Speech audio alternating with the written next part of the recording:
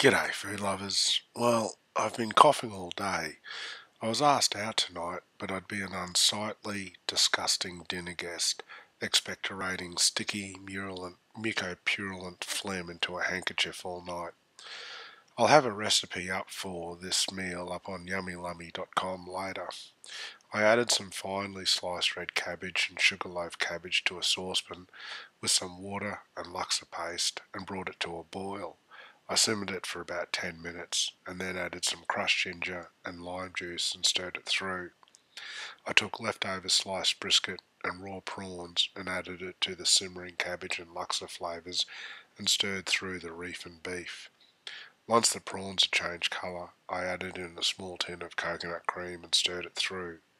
Once everything had cooked through, I turned off the heat and added the coriander roots and stems plus the spring onion whites and greens. I ladled the soup into a bowl and garnished it with coriander leaves and a wedge of lime. My lips are still tingling and I can breathe a little more easily. I do feel full though. Have a good night. Bye.